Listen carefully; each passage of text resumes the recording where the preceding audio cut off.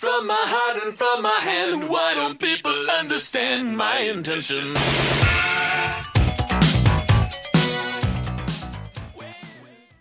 Hey FOT Nation, it's Tim Sackett, and I'm back again with a Weird Science videocast, sponsored by FOT and the great folks over at Hireview. Thank you to them for that, as always.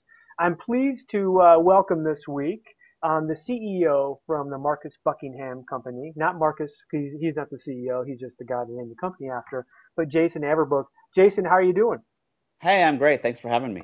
Yeah, thanks for coming on. So new into the role. You've been with them for about almost a year now, right? 9 months. Yeah, it doesn't feel new. Every month at a startup CEO is 10 years. So yeah, similar to the dog analogy, it's not new anymore. Yeah. So I think a lot of our people that are watching, right? They know Marcus. They know all the great work he's done over the years, and so now you're running kind of his name company. So does he come in and like yell at you a lot? No, what's really interesting is that Marcus and I, when we decided to to bond here Yeah. to create what we're creating, Marcus has an amazing background in data science, an amazing background in research and in developing assessments, and everyone knows the Q12 and Strength Finder. I mean, they're everywhere. Yeah. And what he was looking for was someone who had the HR technology background and chops to say, how do I take everything that I've built over the last 20 years and now put it into a technology that can be pushed out not to HR people, but to the masses? So Yeah. team leaders, team members, et cetera, et cetera. So no, I mean, when we joined forces, it was very much a, hey, you do this, but together, 1+1 = 10. And for the first 9 months, it's totally been that. So really cool to work with him and our partner SurveyMonkey.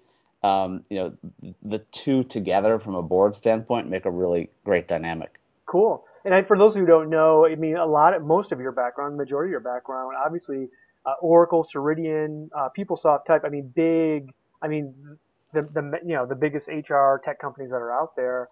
And you worked in executive roles for both those companies before. I think running your own HR tech, not really analyst firm, but more of a consulting firm, right?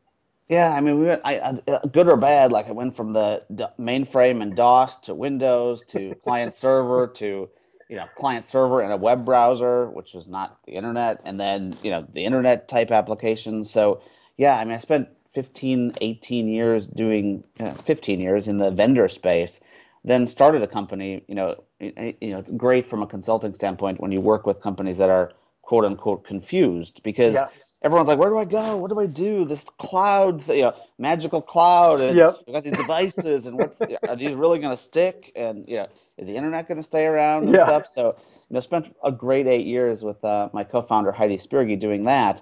And then we were lucky enough to have a great partner, Aperio, purchase our organization, which has really grown out everything that we built.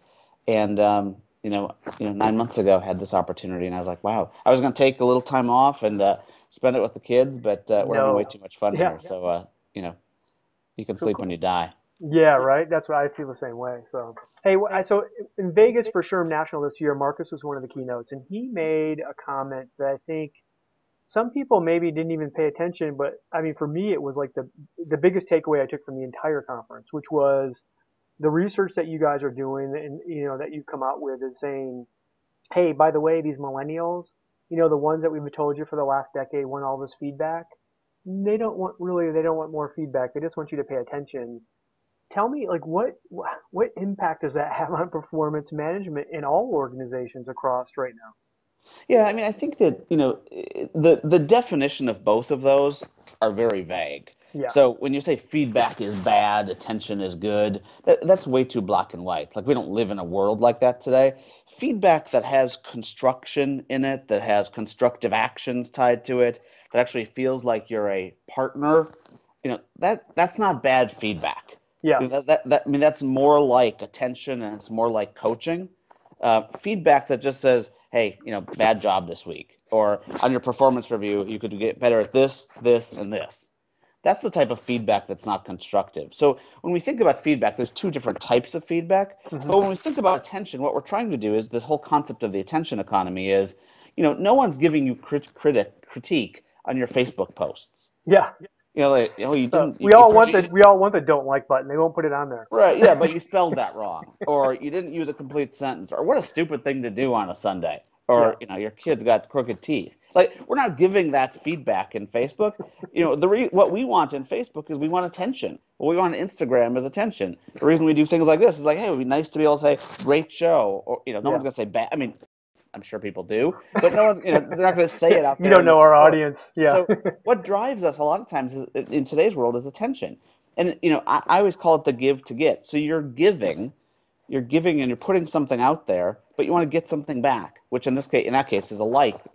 In this case, I'm putting out, what am I working on? What am I thinking about? What am I trying to do? And you want back, right on, or, a little adjusting and things like that. So what we're trying to do is get rid of just the once a year feedback that isn't constructive.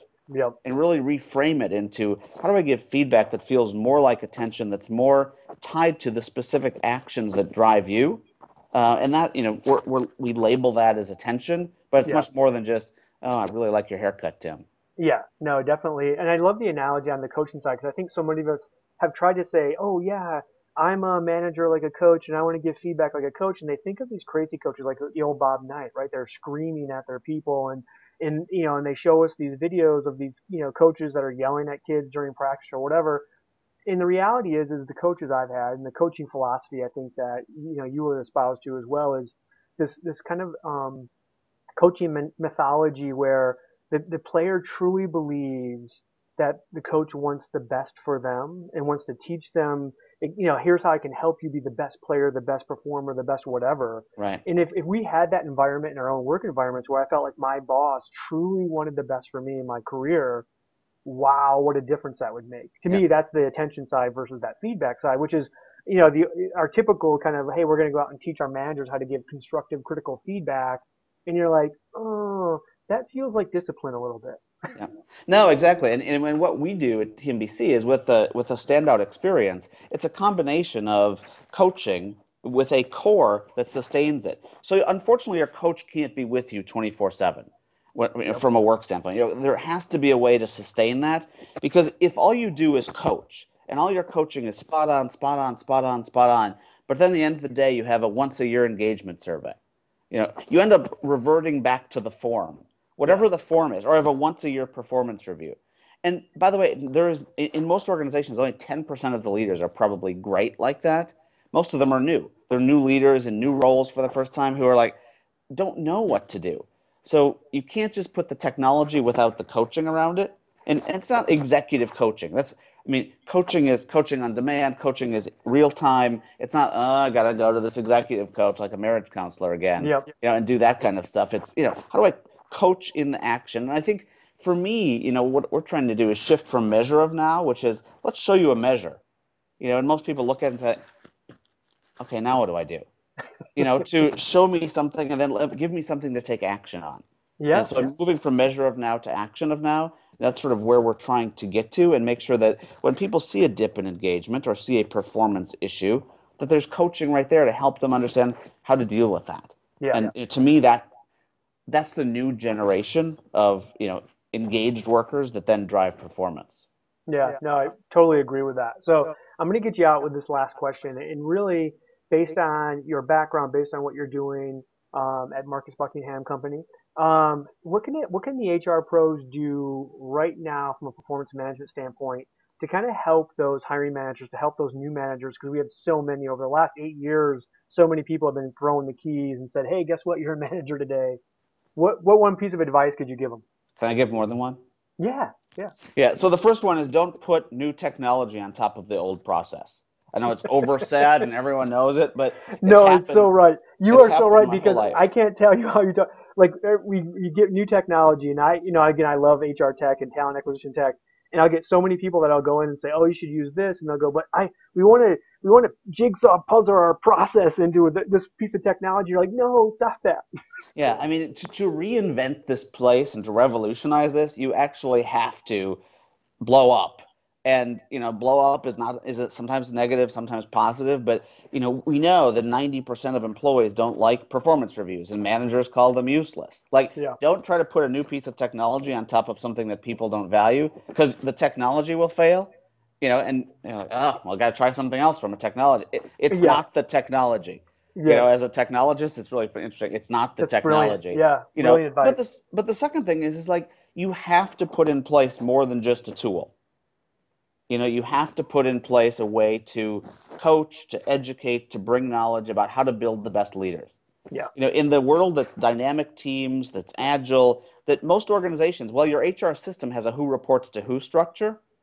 That's not how you work. We did a webinar yesterday where 80% of the people on the webinar said they work more with their team leaders than they do with their direct manager. And Yeah. that's not a surprise when you're on multiple teams. I mean, you have a team of girls behind the scenes that are editing your, webcasts for you. Yeah. They don't work for you. You're not their manager, Nope. but you work with them. And it would be Yeah. really interesting as you as a team leader to say, hey, how are the girls feeling? And the boy, I guess, that are doing the work. Well, yeah. So I've learned we're just going to call them the team, not the yeah, girls. the team. Yes, The girls exactly. back at the home office. Yeah. I should build a team in our software called the team, and we'll see how they're feeling when you call them the girls. But anyway, it's really thinking about it's more than just the tool. It's more than the tool, and it has to be how do I, the focus really shouldn't be even performance and engagement.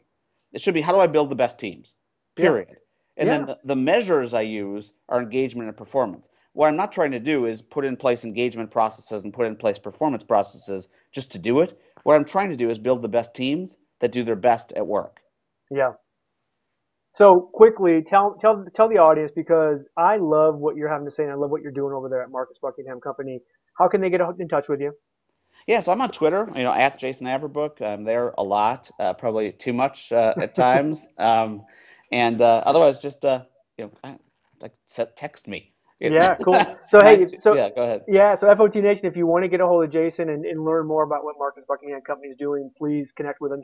He'll definitely respond, and they just have some really cool kind of methodology and performance management that's really different than I've seen across really anything right now. And they also have the technology to go with it, which I think is awesome as well. So Jason, thank you very much for being Yeah, with us thanks for today. having me. All right. Hey, and thanks for the great folks over at HireView as well. Really appreciate having them. Hey, until next month, we'll see you back here on the Weird Science Videocast. Thanks, everybody. From my heart and from my hand, why don't people understand my intention?